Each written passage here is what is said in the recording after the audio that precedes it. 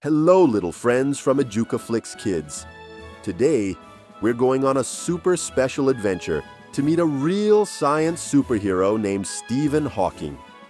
He was born a long time ago, on January 8th, 1942, in a city called Oxford in England. Did you know that day was extra special?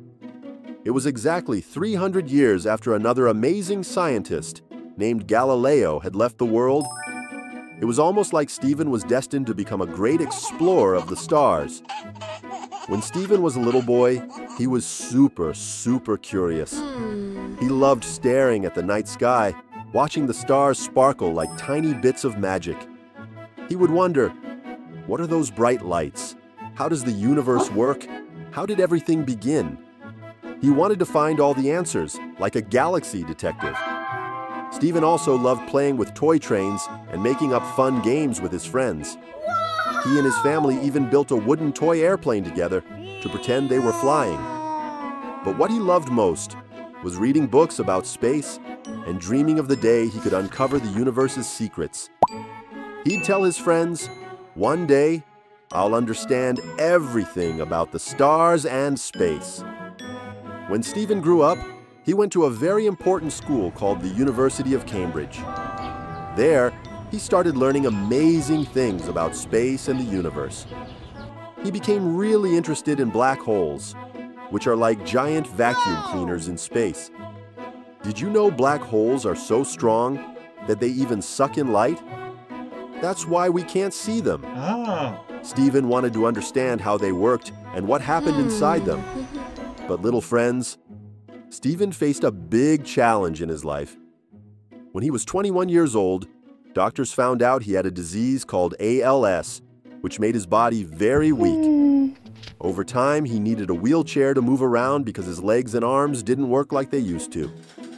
Later, he also lost his voice and had to use a special computer to talk. The computer turned his words into a voice, so he could still chat with everyone. Even with this challenge, Stephen never ever gave up on his dreams.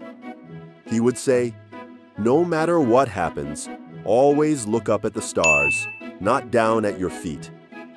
Stephen used his brilliant mind to come up with ideas that no one had ever thought of before.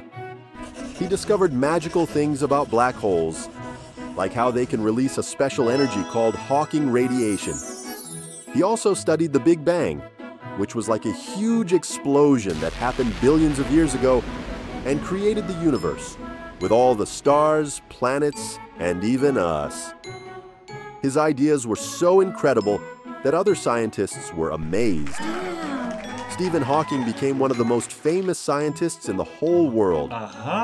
He wrote awesome books, like A Brief History of Time, which even grown-ups thought was super cool because it explained the universe in a way everyone could understand. He also appeared on TV shows and even in cartoons, like The Simpsons, where he made kids laugh and learn at the same time. Stephen showed the world that even with challenges, we can dream big and do wonderful things. He taught us that the most important thing is to never stop asking questions and being curious. Stephen left us in 2018, but his ideas still shine like stars in the sky.